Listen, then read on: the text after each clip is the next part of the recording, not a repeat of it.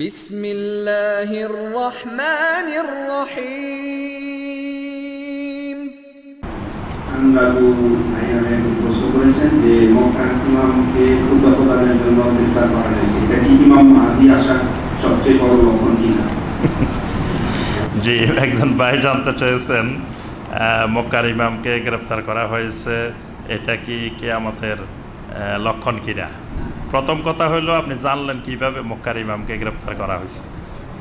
কারণ মক্কার ইমামকে গ্রেপ্তার করা হয়েছে কিনা আমরা জানি না, আমাদের কাছে এরকমের কোনো তথ্য নাই।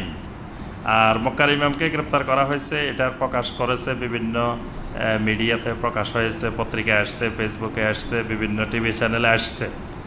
তো আল্লাহ পাক কোরআনে কারিমে স্পষ্ট বলছেন, ইয়া আইয়ুহাল্লাযীনা আমানু ইন জাআকুম ফাসিকুম বিনাবাইন ফাতাবায়ানু। যখন তোমাদের কাছে একটা সংবাদ আসবে তখন তোমরা সেটা যাচাই করবে। যাচাই করার আগে সংবাদ আসছে আর সাথে সাথে বিশ্বাস করে ফেলছি, এই কাজ করা যাবে না। নবী সাল্লাল্লাহু আলাইহি ওয়াসাল্লাম স্পষ্ট করে বলছেন, কাফা বিল মারে আসমান আন ইউহাদ্দিসা বিকুল্লি মা সামিআ। কোনো ব্যক্তি গুনাহগার হওয়ার জন্য এতটুকু যথেষ্ট, সে যা শুনে তা প্রচার করে বেড়ায়। অন্য হাদিসে বলছেন, কাফা বিল মারে কাযিবান। কোনো ব্যক্তি মিথ্যাবাদী হওয়ার জন্য এতটুকু যথেষ্ট, সে যা শুনে তাই বলে বেড়ায়, তাই প্রচার করে।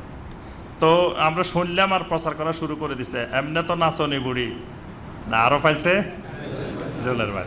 মক্কার ইমাম গ্রেপ্তার হয়েছে, এটা সৌদি আরবের লোকেরা জানে না, ওই দেশের মানুষ জানে না, কিন্তু বাংলাদেশের মানুষ এত উৎসুক, ওরে আল্লাহ, যে মক্কার ইমাম গ্রেপ্তার হয়ে গেছে। মক্কার ইমাম গ্রেপ্তার হয়েছে কিনা এটা আমরা জানি না।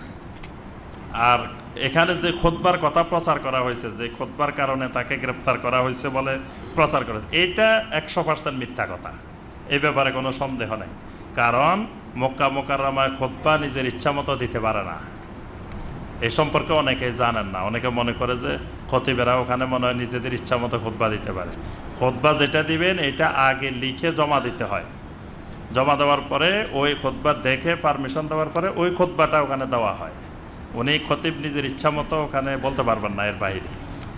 আর উনি শেখ সালেহ বিন মোহাম্মদ আলে তালেব হাফেজাহুল্লাহ, তিনি সর্বশেষ খুতবা দিয়েছেন গত জুলাই মাসে।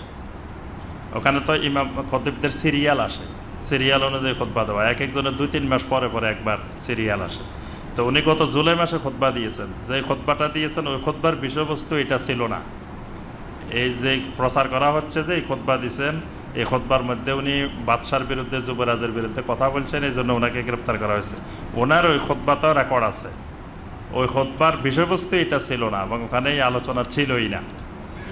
তাহলে উনি ওই খুতবা কোথায় দিছেন ওইটা কিন্তু কেউ প্রচার করে নাই, যে উনি ওই খুতবা হারামে দিছেন না কোথায় দিছেন, এরকম কোনো খুতবা প্রচার করা হয়নি।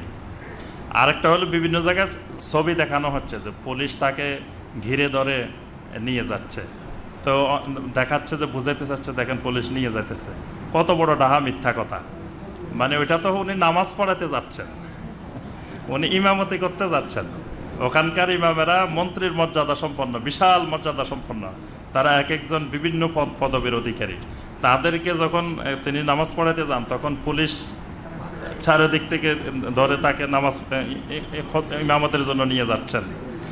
এবং ওই ছবির মধ্যেই আছে যে মাইক নিয়ে যাচ্ছেন, পিছনে মুয়াজ্জিন একটা মাইক নিয়ে যাচ্ছেন, ওই ছবিটার মধ্যেই আছে। মানে যারা ওখানে নামাজ দেখে নাই হারামে, তারা তো মনে করবে দেখো এই যে পুলিশ কিভাবে নিয়ে যাইতেছে গ্রেপ্তার করে। মানে এগুলো যে মানে অপপ্রচার, সেটা এগুলোর মাধ্যমে বোঝা যায়। তবে তিনি গ্রেপ্তার হয়েছেন কিনা সেটাও আমরা নিশ্চিত জানি না, হয় নাই এটাও আমরা নিশ্চিত জানি না, হইতেও পারে। এবং এটা বোঝা যাবে কখন, যখন এই সংবাদ প্রকাশের পরে তিনি পরবর্তীতে আর কোনো ইমামতি করেন না। আরও কিছুদিন গেলে বোঝা যাবে যিনি এর মধ্যে কোনো নামাজে পড়ান নাই, বা তার খুতবা সিরিয়াল এসে গেছে, 2-3 মাস চলে গেছে, উনি কোনো খুতবাই দিচ্ছেন না, তখন বোঝা যাবে যে হয়তো তাকে গ্রেপ্তার করছে বা কিছু একটা হয়েছে। তো এখন কথা হলো, যদি গ্রেপ্তার করেনও তো সেটার সাথে কি আমাদের আলামত, সেটার সাথে এত কিছুর মানে চিন্তা গবেষণার এটা বিষয় না। এটা মানে নিজের দেশের খবর নাই, আরেক দেশ নিয়ে মহাব্যস্ত, নিজের ঘরের খবর নাই, আরেকজনের পরিবারের খবর নিয়ে মানে ব্যস্ত। এটা হলো আমাদের বদ অভ্যাস।